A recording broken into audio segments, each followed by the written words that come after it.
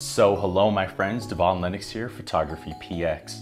In today's video, we're going to go over the best settings and file management workflow when it comes time for your prints to be printed at Bayphoto Labs.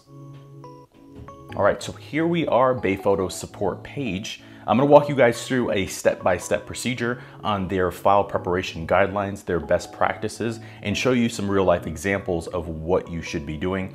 Explain the mindset as well. Why would you choose one thing over another? So in this section, I just want to cover right now some generalized tips and tricks. So first things first, tip number one, do not resize your images. Bayphoto Labs will already resize the images based on the product that you purchase and select. Based on the size, whether it be an 8x10, a 10x12, a 12x16, 16x20, whatever the size of the product that you are purchasing, they will resize the image that you send them and you upload to their labs. They will resize that accordingly to make sure you get the highest quality print and reproduction from the image that you send them. So do not resize your images. Tip number two is going to be understand and know, this is very critical, that Bayphoto does offer free color correction of the images that you send them.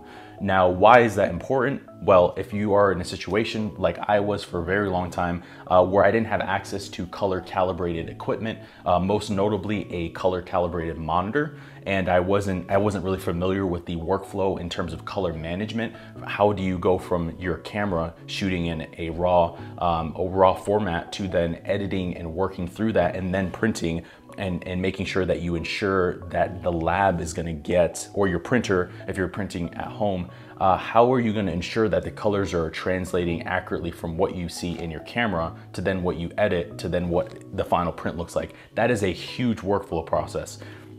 But if you're a beginner, just know that Bayphoto offers free color correction, so you can bypass that whole process. Essentially what happens when you enable this, and I will show you here shortly how to do that, but what happens when you enable this, their technicians, they have a seasoned staff of technicians that are knowledgeable in color correcting. They have color calibrated devices, so they're going to receive your image in some way and they're going to color correct what they are perceiving to match the colors that you sent them, so that it translates, and when you get your print, what you saw on your screen is largely what you're going to get. Now there is some variation in that based on, you know, the color accuracy of your device, but overall what you're seeing and what you sent them is what they're going to give you back. Now if you don't check that, essentially what's going to happen, they're going to print exactly what you sent them. And that's going to put you in a situation where you may get flustered or upset because what you saw when you upload the image is not what they actually saw, and that's what they're going to send you because you didn't click that specific option in the checkout. But let me go into this section right now. Let me show you guys where that is. Now I'm going to show you guys this in Bay ROES, which Bay ROES is essentially their desktop application when it comes time to customizing an order, uploading images, and they basically have compiled this software application to make it easier. Just in case, you know, the website's having some kind of issues or whatever, you can actually save this as an offline tool and use it and create orders and then just submit it when you have access to the internet. But suffice it to say, after you've started your order, you've created your order, you add it to your cart here. The color correction that I'm referring to and why I'm making such a big point out of this and why this is so important, I'm just gonna spend like minutes on this, is because the color correction, it's included, it's free. And why this is important is because if you do not check this, you tell them that you don't want color correction, you're telling them to basically print the photo as is. Now, if you don't have a color calibrated monitor, you're not seeing what the colors of your image really are. And that is the issue. So I don't want you guys to be set up for failure, especially since we're going to be doing a giveaway here at some point. So you will be walking yourself through this process. I want to make sure that when we give you images and prints and we do giveaways and stuff, that you're getting the image that you captured. So for that reason, ensure that you're enabling color correction so that what they see from the upload that you send them is what they're going to give you. If not, that's not going to be the situation. Now, if you have color calibrated devices, you have an external monitor, you have a color checker, you shoot with a passport when you do that, and you're really meticulous about your colors, I would definitely encourage you to make sure you do no color calibration, because they will then add color calibration and change your colors. So that's really what I wanted to cover there. Now, the most important part and the whole reason that you guys clicked this video, what are the exporting settings? What are the best practices when it comes settings as far as exporting and then uploading it to Bay ROES? What does Bayphoto really need to make sure that you're getting the highest quality image that you can possibly print? So they do have a guideline on this. I'm gonna walk you guys through this very, very quickly. So essentially, there's multiple different kind of bit depths when it comes to color. We will do a separate video specifically on bit depths and color gamuts, but long story short, the settings need to be, it has to be an 8-bit RGB or sRGB. It has to be a JPEG, a TIFF, or a PNG file. And I'm gonna give you guys some secrets here. TIFF is the easiest, and the image has to be flattened if it's a TIFF. Now let me walk you guys through that process. I'm gonna do it both in Capture One and Adobe Photoshop, but I do wanna say these export settings are exactly the same for Adobe Lightroom. They're the exact same for Adobe Camera Raw. They're the exact same for Luminar 4. They're the exact same for Affinity Photo.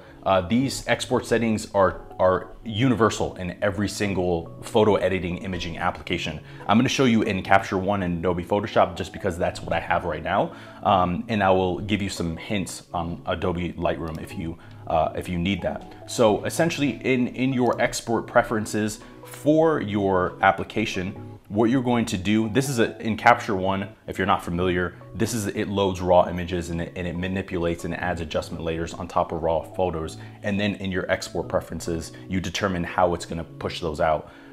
I'm gonna tell you guys the secret right now, use TIFF files. The main reason why is because TIFF is going to have basically the least amount of compression, so they're gonna get a higher resolution image.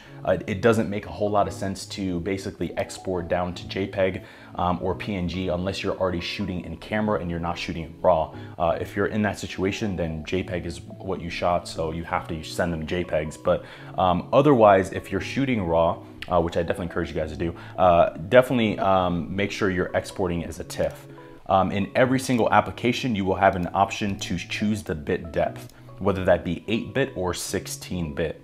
Bayphoto, based on their technology and their workflow and their process, they can only do 8-bit files. They do not have access to print these products in 16-bit. The next thing is going to be like your compression method. When it comes to TIFF, you've got zip, LZW, and uncompressed. Just do uncompressed every single time. The next option that you have is going to be your ICC profile, which essentially is your color space. The exporting settings of every application is going to name this differently, but this is referred to as your color space. The best one to choose is Adobe RGB. You don't need to go to sRGB, which is a smaller version of Adobe RGB. And then as far as resolution, Bayphoto does a maximum of 250 pixels per inch, PPI. So make sure this is set to PPI. And from there, you can export the TIFF file.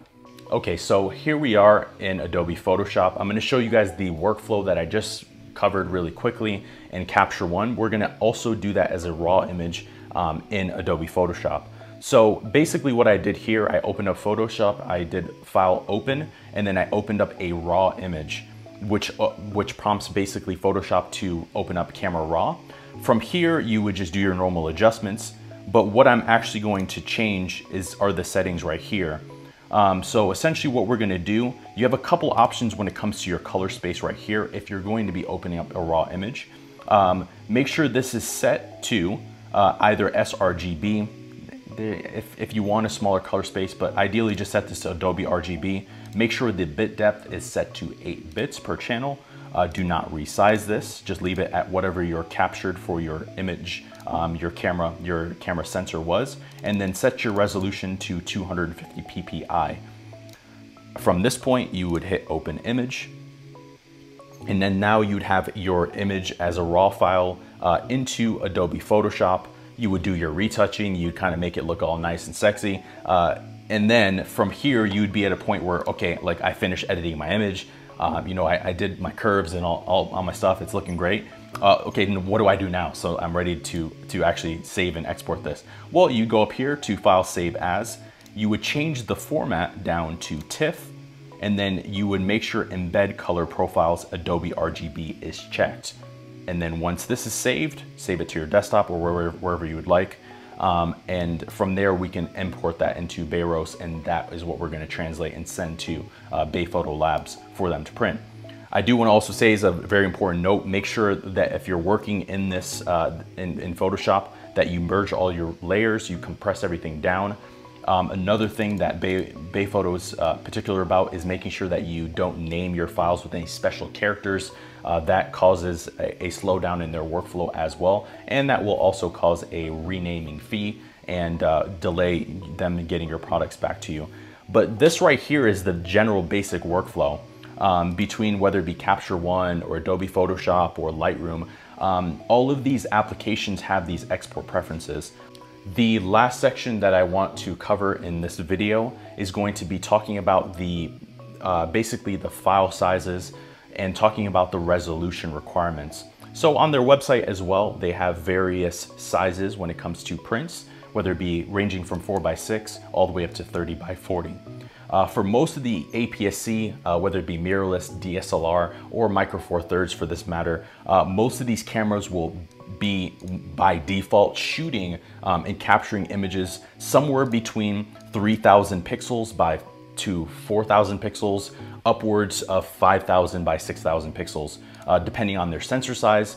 And essentially what this section of the website and why this is important is there are minimum resolution requirements to ensure that when you send a print to their labs that it's going to be a high quality image. Otherwise, what happens if you send them an image that's too small and too low resolution for the print size that you're wanting, essentially what happens is that the pixels get stretched and the quality in terms of sharpness and contrast, it degrades pretty significantly. So for the safest bet, the workflow that I just showed you guys with exporting TIFFs will solve this issue, because this TIFF is going to be exported at 100% resolution. It's not going to resize, it's not going to crop, more so than what you already did in Photoshop or Lightroom or Luminar 4 or etc., whatever platform you're using.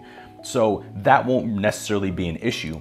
However, if you're in a situation where you're sending them JPEGs or PNG photos, you want to make sure that at the bare minimum, if you're going to, let's say you're going to do 30x40, you send them an image that's 1625 by 2166. To be safe, just do 2000 by 3000 if you're going to resize an image for whatever reason, so that essentially that covers your entire bases for all of the print sizes that they offer. You'd be good from anywhere from 30 to 40 all the way down to 4x6 and 8x10. So I just wanted to cover that as well. For me, the camera that I use, it does 4000 by 5000. That's just by default. So I would be totally good for all of these. Just exporting as a TIFF, I'd be covered for all of these. Now, if you wanted maximum detail, this section over here is saying the recommended sizes. So 7500 by 10,000. If you have like a Sony A7R Mark III, a Nikon D810, if you have a Canon 5DSR, there's a plethora of high resolution cameras on the market, but those cameras would be able to give you these kind of these dimensions from their sensors, just because they have larger sensors.